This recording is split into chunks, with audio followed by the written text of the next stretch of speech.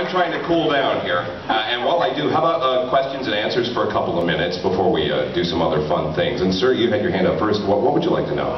What do you think about the media reviews of Duke Nukem Forever? I think some of the reviews suck.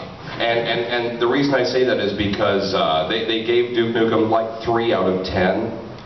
To me, unfair. Now, of course I'm biased being the voice of Duke Nukem, and because I've played the game and I think it's fucking awesome.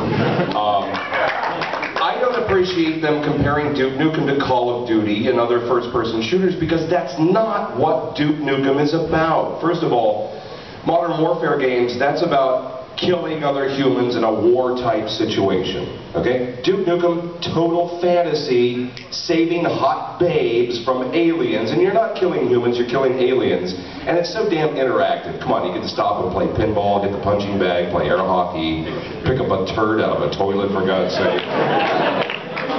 Take a leak in the urinal at the beginning of the game. That's what Duke Nukem is about. It's funny, it's raunchy, it's sexy, and it's violent all at the same time. So to give Duke low ratings because they want to compare it to other first-person shooter games, in my opinion, is unfair. And as I've written on Twitter and Facebook a few times to you reviewers out there, frickin' play Duke Nukem 3D first to understand what Duke's about before you review the new game. That's all I'm saying. I'm just saying.